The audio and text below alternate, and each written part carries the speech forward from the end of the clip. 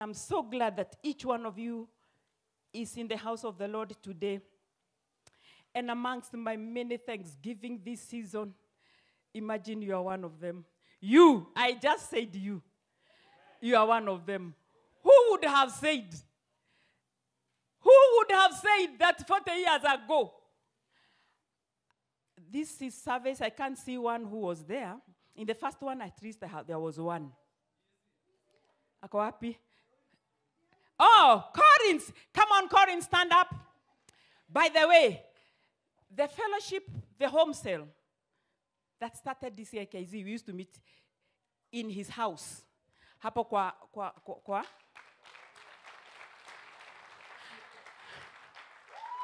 Come on, celebrate the staying power. Amen. You can have your seats. I said, none of you was there. But God knew our paths would cross. And I'm so blessed I get to call you family. And today it's such a blessing and such an opportunity. And I value it that can I stand here and share God's word. Bwana asifiwe. I'm so happy that you are here. And in the last few weeks, we have been doing a study on the spiritual disciplines. And today again, I am privileged to be the one to do the last one for this season. And very quickly, I want us to talk about stewardship.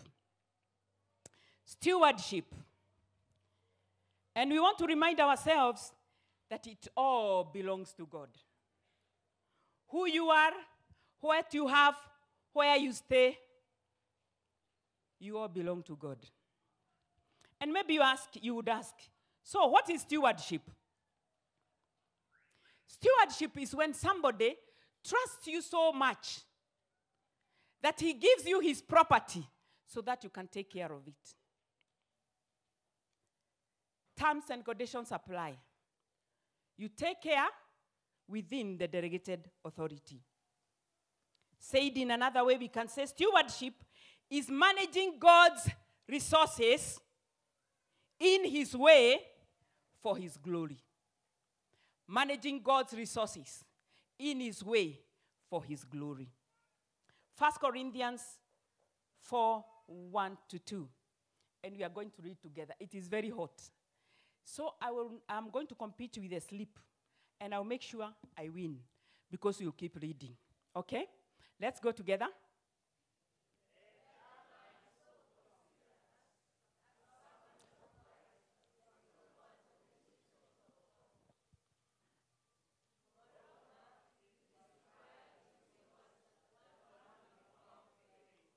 We have just said that stewardship is about managing God's resources, the ones he has given you, and very soon we are going to discover all of us have them. You have some resources that God has entrusted you. Now those resources he has given you, he wants you to manage them so well, use them for his glory, become trusted, and become faithful.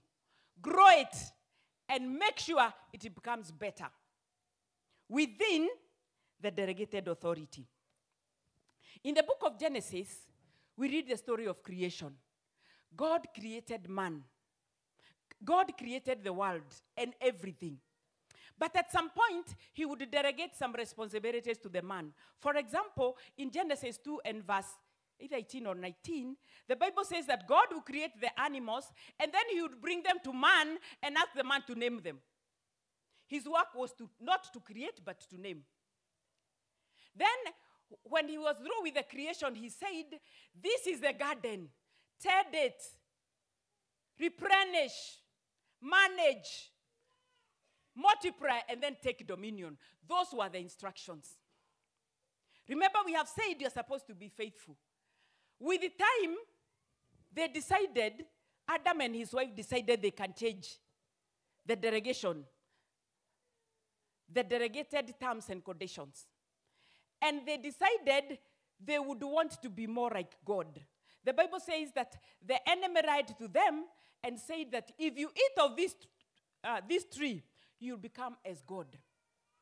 So they started in their minds to imagine they are the owners, not God.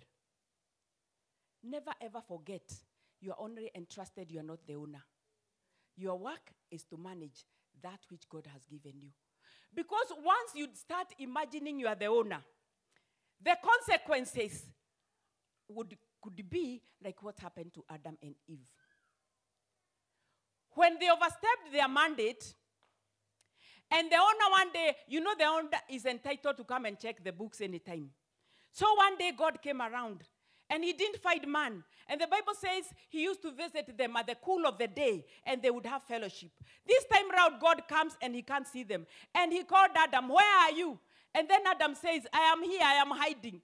Why are you hiding? I'm naked. Who told you you are naked? He had overstepped. God was so disappointed until they were sacked from the garden. They were told to leave the garden. We all know, and we see it in the rimright, in the nation, in the TVs, in the news.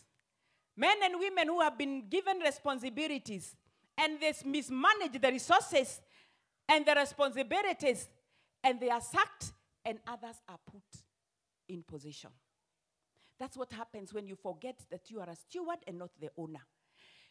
God, the owner, can decide to sack you and raise another one and replace you. Tell your neighbor, I refuse to be replaced. Not when I have turned 40. Refuse to be replaced.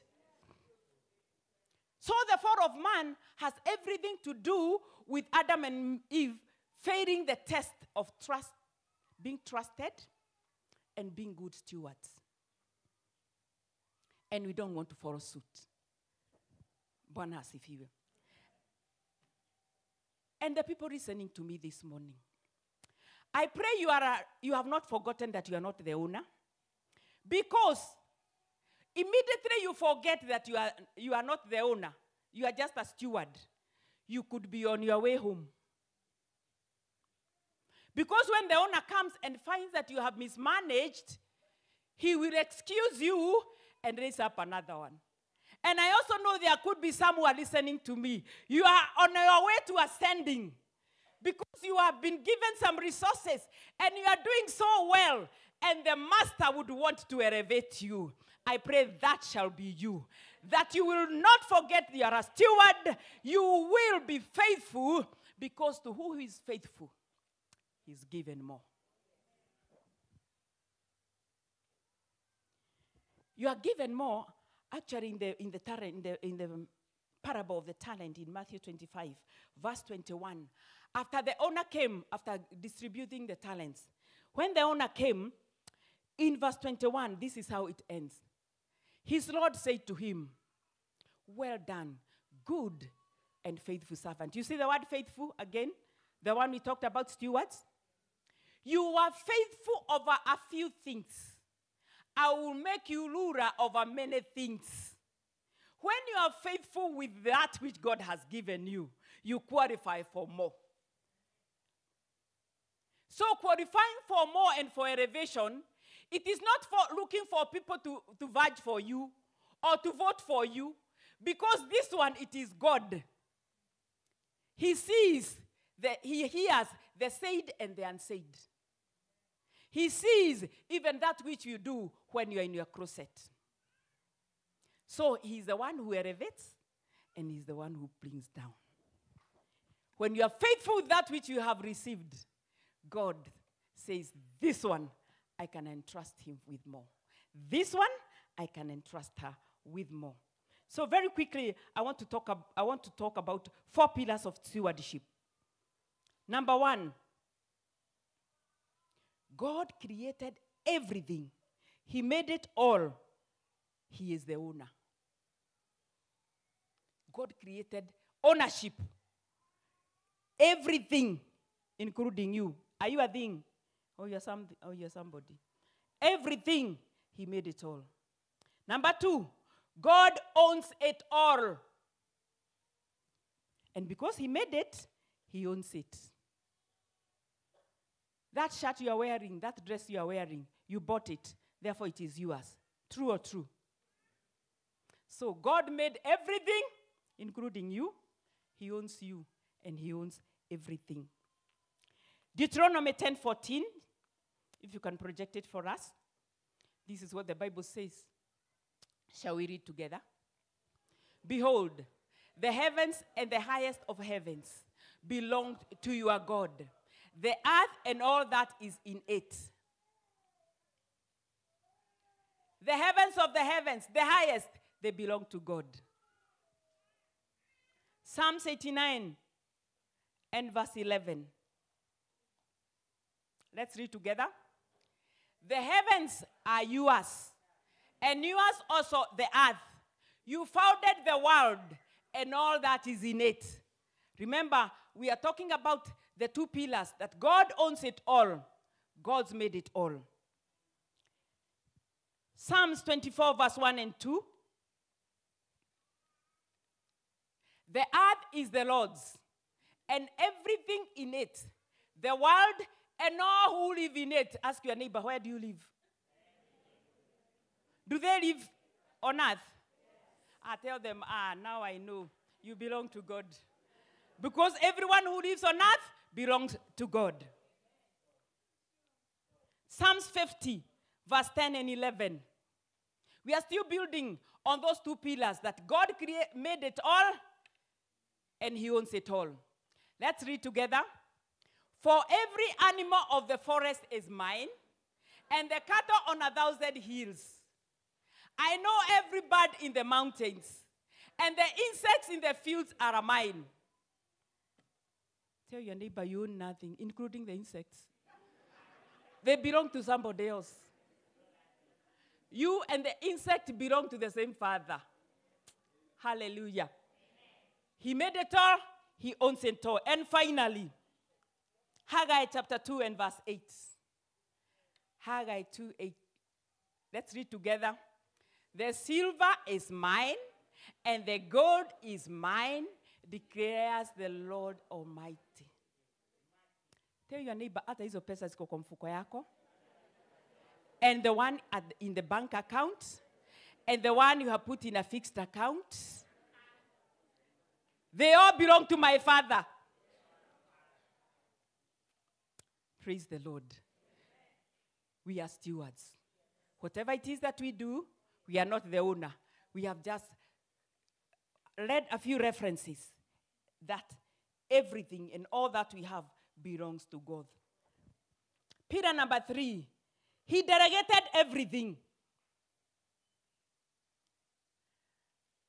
So we operate with that which he has delegated to you. Actually, you came with nothing, and you will live with nothing. I just said that. Job knew this very well. The Bible says in Job chapter 1 that he was one of the righteous men in the Far East. He was a righteous man. He was a wealthy man. Then one day all the wealth and all the children are gone. And then he arises. He had known the secret that I was only a steward. I never owned not a son, not a daughter, not the animals. I was only a steward. And then he said in verse 21, let's read together, and said, naked I came from my mother's womb, and naked I will depart. The Lord gave, and the Lord has taken away. May the name of the Lord be praised. Job knew the secret that he was not the owner. And because of that knowledge, the Bible says in the book of Job chapter 42 that his latter days were better. When you embrace that it is God gives, he can give you again. The next verse, verse 22, it says, even after all that loss, Job did not curse God. Instead, he worshipped God. You know, some of us, when things don't go the way we prayed, now you throw tantrums. You will not go to that cell. You will not go to that meeting. You will not go to church. You will not take anybody's phone at your own risk. Because you are the one who needs people, they can do without you. Ask me how I know they can do without you. Before you were born, life continued, and after you have left, life will continue. So I'm the one who needs you. Tell your neighbor, you need me, I need you.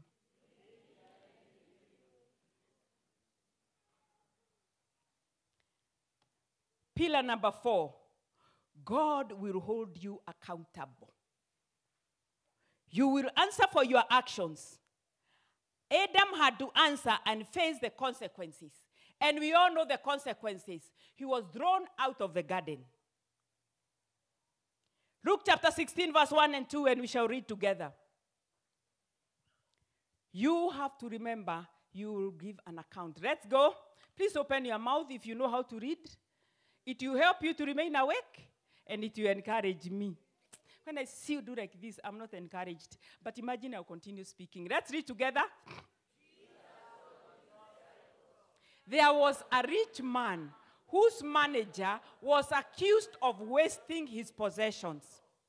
So he called him and asked him, "What is this I hear about you? Give an account of your management, because you cannot be a manager any longer." I pray none of us will receive such a message. God telling you, you can no longer be. Let me tell you, God's case no appeal.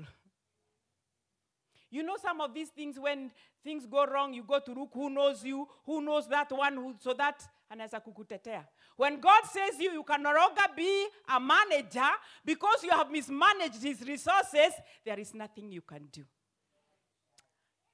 But let me tell you, there is good news.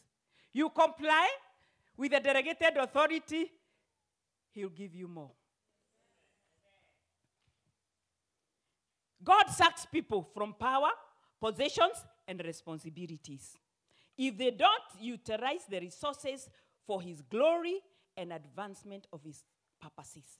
Everything that you have, God expects you to manage them so well for his glory and advancement of his kingdom. The day you start imagining that what you have belongs to you, you lose it. Let's see, and I want you to mark the many times this man referred to himself. I, my. Those are usually very dangerous words. Me, myself, and I. Me, I don't like this. Me, I don't like it when they keep on talking. Who? Luke 12, 16 to 21, we shall read. And we are going to read with an understanding. Internalizing it, understanding it, and soaking it in. Let's go. And he told them this parable. The ground of a certain rich man yielded an abundance of harvest. Hold it there. Usually these things come when you are blessed. All of a sudden, now you can drive. Now you're in a bigger house. Now you can wear a suit. Now you can speak English. Now you can say, I graduated. Now you can say that which happened to you. Your business is growing. This is what happens when you are blessed. Continue. Project it for us. He thought to himself, what shall I do? I have no place to store my crops. Can you see the eyes? Let's continue. He thought, this is what I will do. I will tear down my barns and build bigger ones, and there I will store my surplus grain. Next. And I will say to myself, you have plenty of grain, laid up for many years. Take life easy, eat, drink, and be merry. But God said to him, you fool, this very night your life will be demanded from you. Then who will get what you have prepared for yourself? This man had forgotten that even the very life was not his. And that day God called him a fool. Let me tell you, better anybody else call me a fool, but not God. If God calls you a fool, you must be a confirmed fool.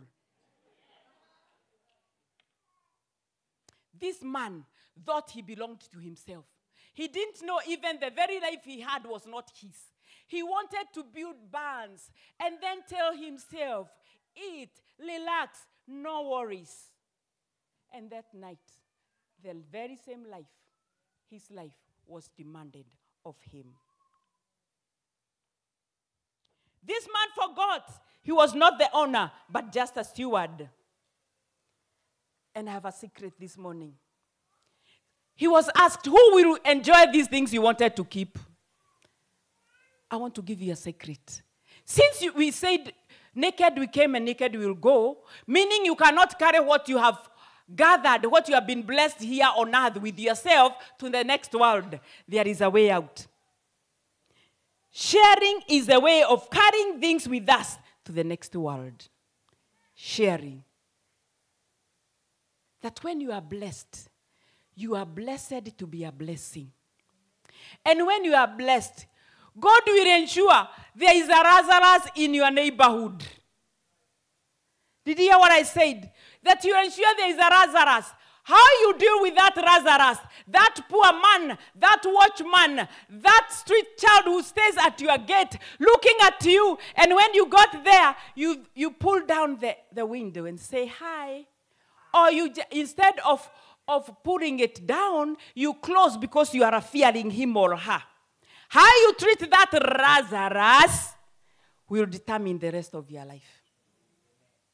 May the Lord give you the discerning spirit that you will know where God expects you to partner with him and become an extension of his blessings to somebody. When you bless other people, you are actually recruiting prayer warriors for you. There's a very interesting story in the book of Luke chapter 7 verse 2 to 6, and we shall read together. Let's read Luke chapter 7, 2 to 6. Let's go. There, a centurion servant, whom his master valued highly, was sick and about to die. The centurion heard of Jesus and sent some elders of the Jews to him, asking him to come and heal his servant. When they came to Jesus, they pleaded earnestly with him, "This man deserves to have you do this, because he loves our nation and has built a synagogue." So Jesus went with them. He was not far from the house when the centurion sent friends to say to him, "Lord, don't trouble yourself, for I do not deserve to have you come under my roof." You'll continue with the story. This man wanted a favor from Jesus. So he sent the elders. I am sure we didn't hear. His message was very specific. Ask him to heal my servant. But the elders told Jesus, "This man is so good. He helps us. He even built a synagogue for us. You better heal his servant." Let me tell you, when you help and become a blessing to your neighborhood, to your workmates, to your protemates, when you become a blessing, they become your intercessors.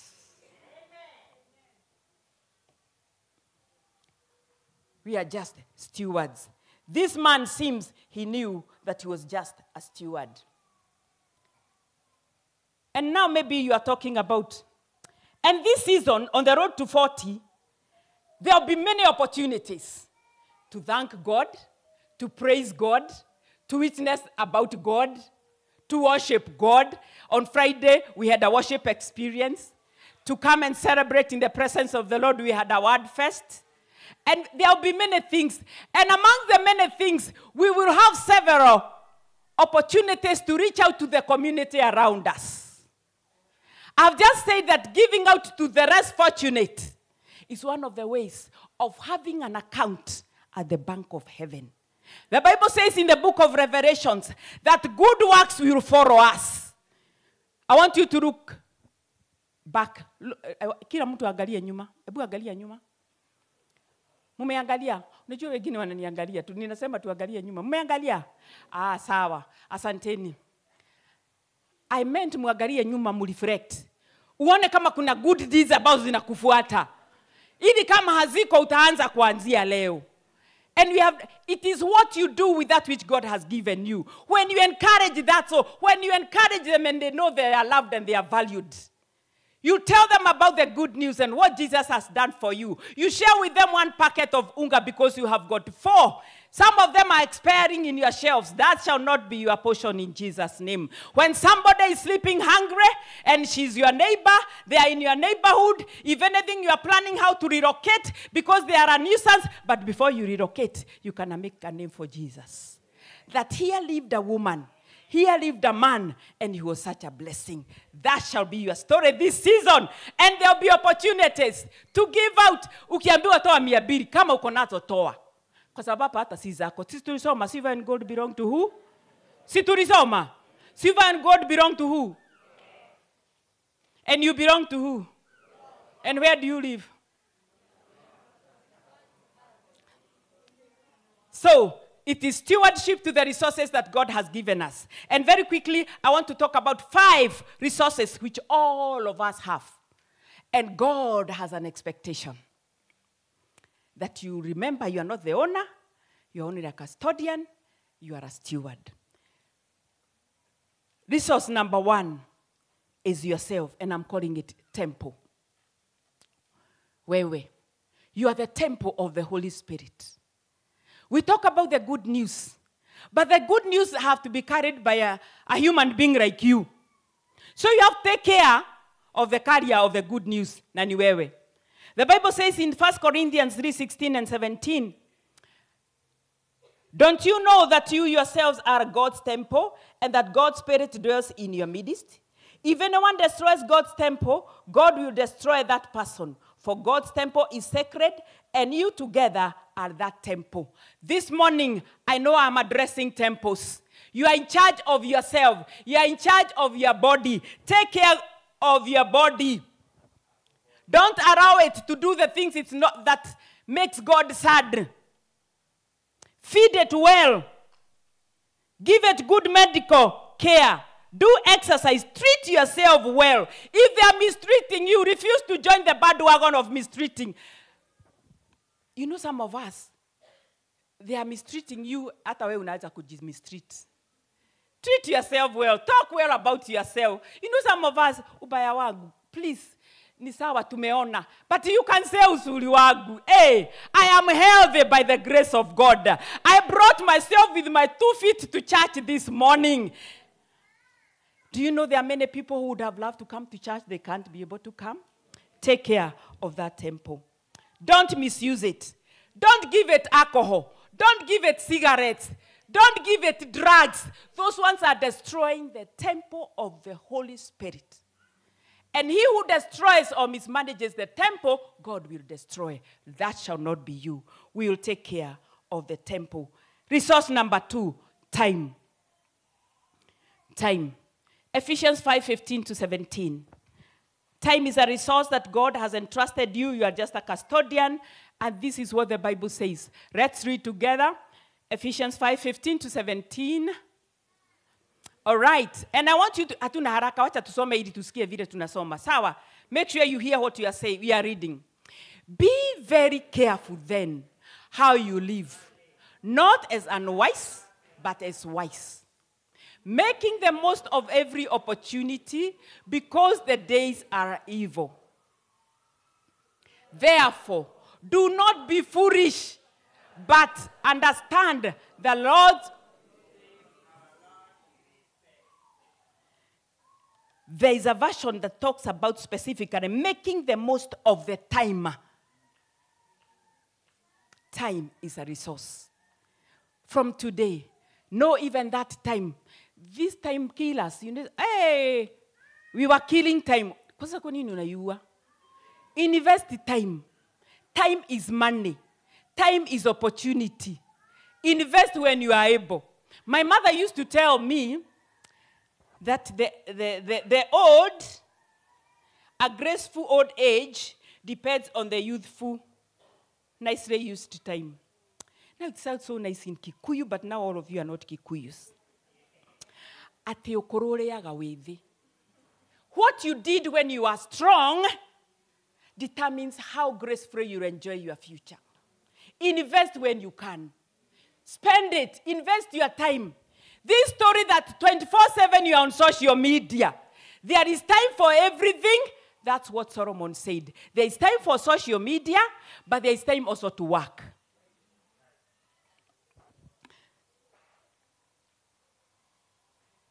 Take advantage. Ecclesiastes 12 verse 1 says, remember your Creator in the days of your youth, before the days of trouble come and the years approach when you will say, I find no pressure in them. I am here to submit to you. There are some things which I could do when I was 20 years. Today, even if I try, imagine I can't. No apologies. It is okay. Like now, the way the worship team were jamming, but I'll do it according to my ability. Enjoy now. Go for fellowships now when you can. A time will come when you say, I would really have to go, but I cannot. On Thursday, was it Wednesday? I attended a burial in Kinagop of a brother of a friend. The mother is very old. It was so sad because we were burying his son, but that lady, we were seated like here, and the grave was like where that black vehicle is. But the mother could not be able to walk, even with assistance, because the ground was rough. And I know when she was having those children, she could walk around. Invest when you can. Invest the time and do those things, because a time will come when you will say, I no longer enjoy what I'm seeing. Resource number 3, talent. Everyone has been given some talents, some skills, abilities, calling, anointing. Seek and purpose to know them, know your talent, develop it, and use it for God's glory and advancement. Because God expects that. We read earlier, he told that wise man who had invested, well done, good and faithful servant. How I pray that all of us can desire that one day God can tell you, well done, good and faithful servant. Treasure number 4 is treasure. Resource number 4 is treasure. Treasure. This is about finances and material possessions. We have just read that every silver and gold belongs to God. Therefore, because God has entrusted you with those resources, material and possessions, God has a few expectations. Number 1, he expects you to give generously. He expects you to give with a cheerful heart. God loves a cheerful giver. There's a very interesting story in the book of 1 Chronicles 29, 14 to 18, and we shall read there. 1 Chronicles 29, 14 to 18. Let's read. This is after there was a fundraiser, in quotes, for lack of a better word. And now David, I think maybe he was the bishop, they were collecting some money to build the temple. And this is what he said. Shall we read together? But who am I? And who are my people that we should be able to give as generously as this? Everything comes from you, and we have given you only what comes from your hand. We are foreigners and strangers in your sight, as were all our ancestors. Our days on earth are like a shadow without hope. Lord, our God, all this abundance that we have provided for building you a temple, for your holy name comes from your hand, and all of it belongs to you.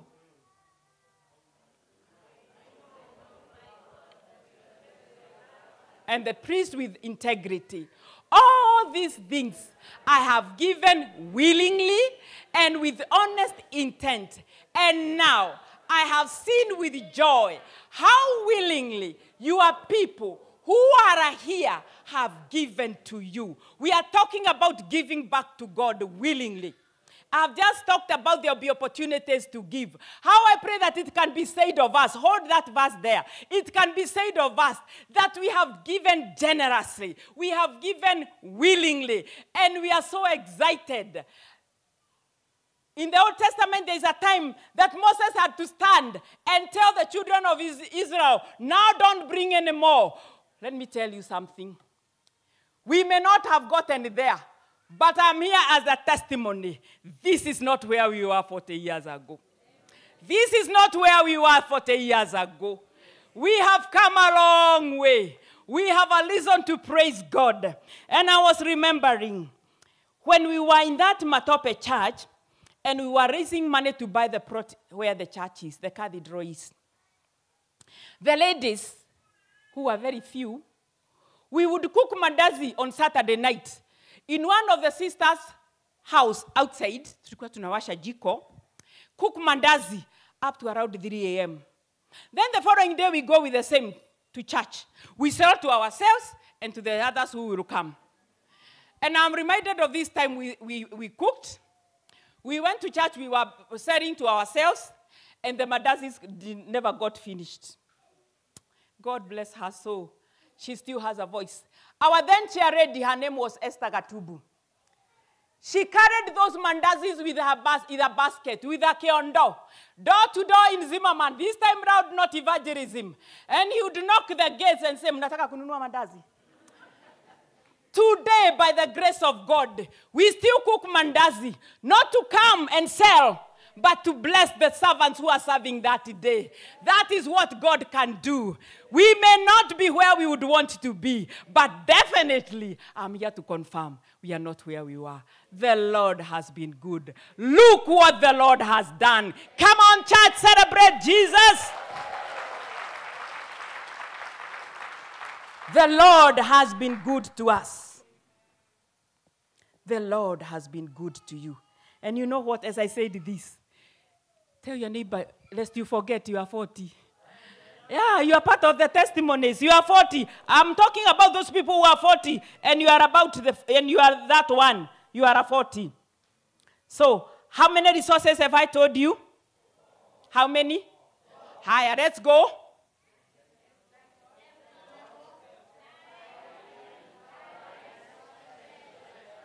I want to tell you the last one. And all this time, how many of us don't have time? Each one of us, we have 24 hours. True or true? Talent, we all have. You are differently abled so that we can complement each other. We all have. And of course, you are the temple of the Holy Spirit. Finally, the last resource is called relationships. Relationships. All of us are related. Hey, you have a brother, you have a sister, you have a friend, you have a neighbor, you have a colleague, you have a husband, you have a wife. All these relationships, it matters. We read in one of the verses that God lives in the heavens, but the earth he has given the children of men. So whatever blessings you will receive here, even where you work and in that business, you depend on people. Some relationships. Treat those people you interact with well. You never know how God will package your answer. It may be he has packaged it through your neighbor. And when you get there, you don't even say hi. Where I come from, we say, watu dio vitu. You can interpret it in your mother tongue. Watu dio?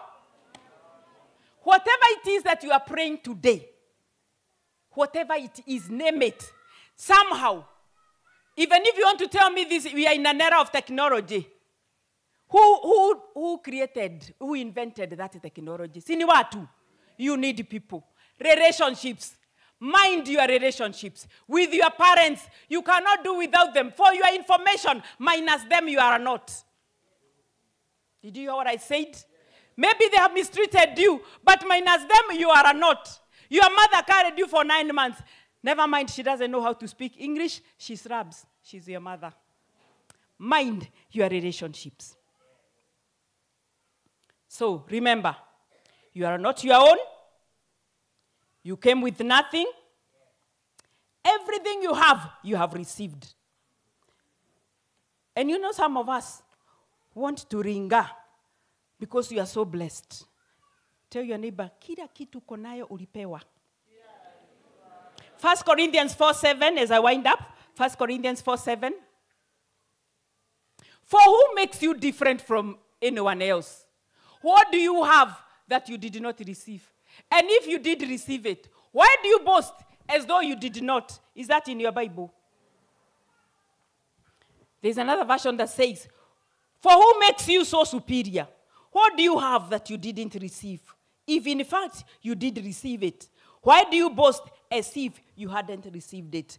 Everything that you have been given to manage and to make it a blessing to others. Deuteronomy 8:17 to 18 says in the Message version. Deuteronomy 8:17 to 18. Let's read together. If you start thinking to yourselves, I did all this and all by myself, I am rich, it is mine. Well, think again. Remember that God, your God, gave you the strength to produce all this wealth so as to confirm the covenant that he promised to your ancestors as it is today. So, ask your neighbor, what is it that you have that you didn't, well, you are not given? So, remember to give yourself so that you can be able to give to others. Remember that God gives you according to your ability. And remember, one day you will give an account. The owner can show up anytime. And he has a right to go through your books. I pray that you will enjoy as he inspects. Or is it doing a job job performance evaluation? And looks at how well you have grown the talent he gave to you. Or he wants to inspect your attitude towards your giving because he expects you to give joyously. He wants you to see how devoted you are in doing what you're supposed to do. So if the owner called you today to give an account, what would the record say about your giving? What would the record say about your faithfulness in the assignments that he has given you? What would he talk about your attitude towards others, towards giving? Do you give cheerfully and generously? Or have you mistaken and imagined that you are the owner? You are not the owner, he is the owner. You have just been entrusted. And it is called for all stewards to be faithful, to be trusted, to be competent. You cannot afford to be an undertaker in the house of God. We want to grow that which God has given us. Do your best, because he never said when he'll come, but for sure he will show up. I pray that you'll be found ready. Let us pray. Father, we thank you this afternoon. We thank you for your word. Thank you for reminding that everything that we are, everything that we have belongs to you. You have only trusted us enough and trusted us with the same. I pray that we will look at it from that angle. That you are the owner, you can come for it anytime, and if you mismanage it, you can take it and give it to somebody else. I pray that you give us the grace, the right attitude, so that we can grow, multiply. I pray that you make us desire to hear those words. Well done, good and faithful servant. We honor you today, we bless you, and we are so glad that you can be in your house at a time like this. And maybe you are in church this morning. We have been talking about that we are just stewards and we are owned by somebody. And maybe you are here. You have never given your life to Jesus. And this morning you have been reminded that even yourself, you belong to him and you would want to give your life to Jesus. Could you be there and you want to give your life to Jesus? If you lift up your hand, I'll see it from here and we shall pray for you. Are you there? You would want to give your life to Jesus. Just lift up your hand. I will see it, and we are going to pray together. Are you there? Ask yourself if you are ready. And he shows up and he wants you to give an account. Are you ready to give the account? Are you there? You want to give your life to Jesus?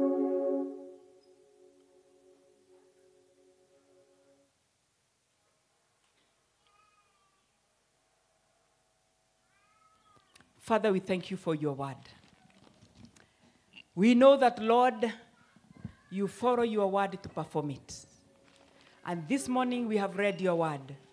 I pray from the sharing this morning, each one of us will desire to become and remain a good and a trusted steward to the glory of your name. Receive the glory, receive the honor in Jesus' name. Celebrate Jesus.